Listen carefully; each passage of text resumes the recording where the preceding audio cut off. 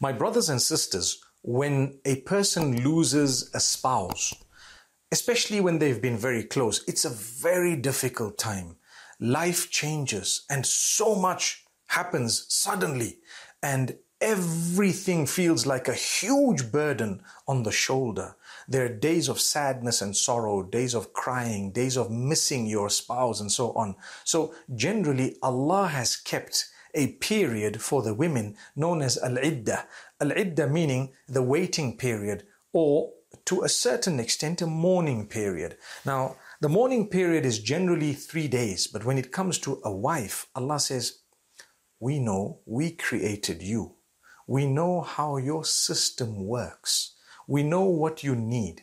We don't want you to marry immediately after the death of your spouse. We want you to wait for a period of 4 months and 10 days minimum. Why? Why should I? Well, you should, because Allah is telling you that we want you to do this. There will be healing in that time. Nobody will be able to take advantage of you. You will begin to see things much more clearer. You will be able to wind down the estate of your spouse. You will be able to adjust to this new life of yours, and you'll be able to protect yourself from being taken advantage of during your vulnerable time. So Allah tells you, we want you to heal holistically, fully. You'll be able to replug with Allah. You'll be able to focus on what you want to do in the future. Do you really want to marry? Is it worth it? Yes, it may be. So Allah says, if you're ready after 4 months and 10 days, you can start taking the steps if you want.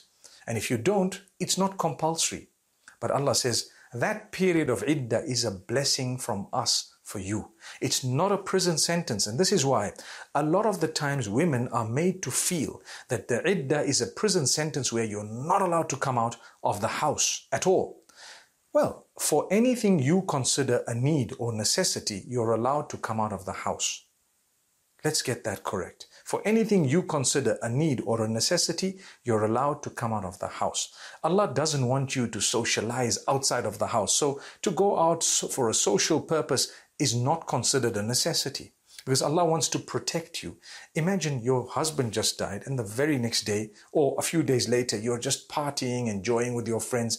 I mean, you need to be protected. Allah wants to protect you. No one must point finger at you that you had any role to play in the death of your spouse. This is just one of the examples. It has happened to people, even from our own communities, where people begin to point dirty fingers, accusing their spouses of having had a role to play in the death of the one who passed on.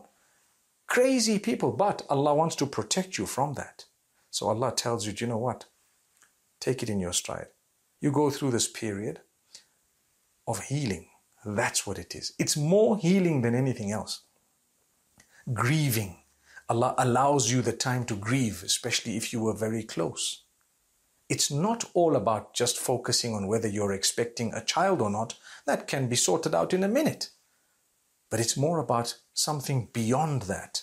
May Allah subhanahu wa ta'ala grant us the ability to understand His blessings in everything. Like I said, it's not a prison sentence. If need be, you may go out. Sometimes even if you're claustrophobic, and even if you're living in a very small home where it's just a room and your yard is not good enough, because sometimes in some countries you have a big yard. You can come out in the yard and you can enjoy yourself. And sometimes you don't have that yard. You're living in a high rise. Do you know that if you really feel psychologically, you feel the need to go out in order to just freshen yourself, to gain your sanity and maintain it, you may do so. Don't let people tell you that that is totally prohibited when you're struggling and psychologically it's affecting your mind and your entire system. You just need a breather to get out of the house, and here people are telling you it's totally prohibited, you can't move, you can't. Relax. Take it easy. Ask those who know, they will guide you. Subhanallah. It's not a prison sentence. Not at all. So don't make it seem like you've done something wrong, so you're in a jail. May Allah subhanahu wa ta'ala grant us a deep understanding.